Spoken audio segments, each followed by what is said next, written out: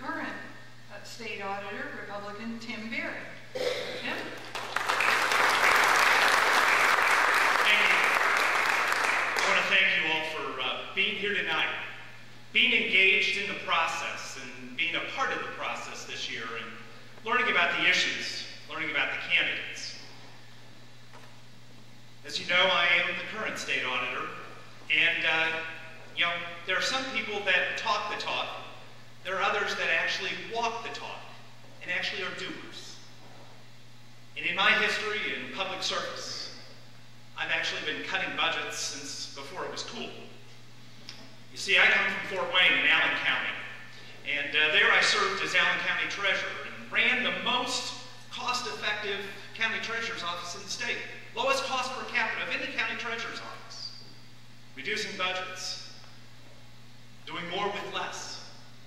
I then was elected as your state treasurer, and we earned a record investment income as state treasurer.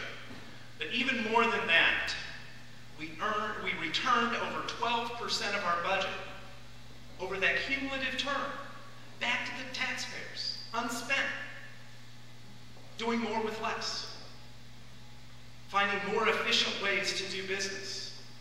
Becoming more innovative and cutting our budgets, but yet providing more service to you, the taxpayers. State Auditor, we all certainly know that in Indiana and across the country, the economy is hurting us, and the economy is hurting us hard. Revenues across state government are down 12% over the last 2 years. But as your state auditor, I've cut my budget correspondingly 12% and returned 12% back. Finding new ways to do business, more innovative ways to do business. At the same time, in state government, before I came in, we had hundreds of different financial systems and agencies across state government. And I said, this doesn't make sense. We need to consolidate. We need to come together in an integrated financial system. And so I walked the talk, and actually went and implemented a new integrated financial system for all of state government. A financial system that now not only is costing you less from our office, but is providing you more.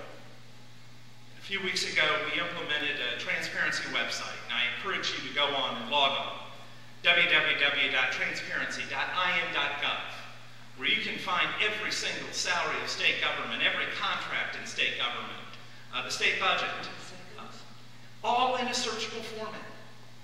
And we have more that we're going to be providing in the next few months, and we're even asking you to provide us input as to what you would like to see on that website. Because as we all know, it's not the state's money, it's your money. And you as taxpayers deserve to know how those dollars are being spent, and we're providing you that access through that transparency website. I thank you for being here. I thank you for being engaged. I enjoy and look forward to the questions coming up.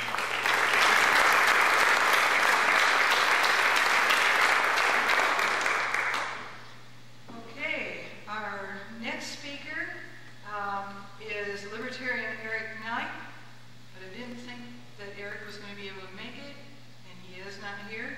So our final speaker in the statewide office portion is Democrat Sam Locke for State Auditor.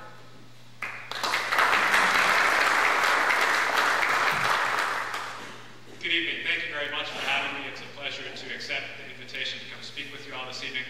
My name is Sam Locke. I'm a candidate for State Auditor. I hail from Floyd County, Indiana, which is down along the banks of the Ohio. So we started the day on the Ohio. We're finishing up this evening on the St. Joseph, and we're going back to the Ohio yet tonight. So not until I ran for statewide office did I realize exactly how long the state of Indiana is, but I've learned that lesson relatively quickly. But it's always a pleasure to be with my friends in northern Indiana. My background is that of an Air Force officer, a small business owner, and my current role is a finance and fundraising manager for the national headquarters of the Presbyterian Church. As those three titles might indicate, I'm hardly from the liberal wing of the Democrat Party. I often say a lot of things that get me in trouble within my own friends in the party circles. I say that because it's especially a great honor to be with you all tonight, because I respect immensely the role you